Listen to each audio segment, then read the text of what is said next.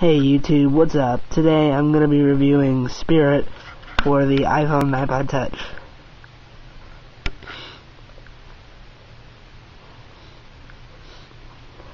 It's a fun game, and it's going to have open feint eventually when the update comes out. What you do is, you're this little spirit, and you need to draw circles around these enemies. Wow, I suck.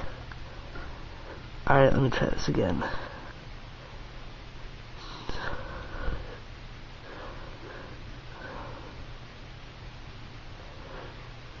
There we go.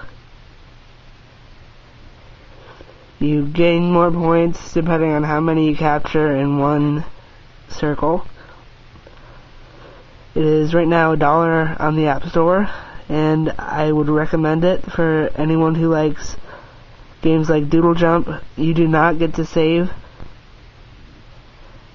Just record your high score. You die by getting hit by one of the things like that.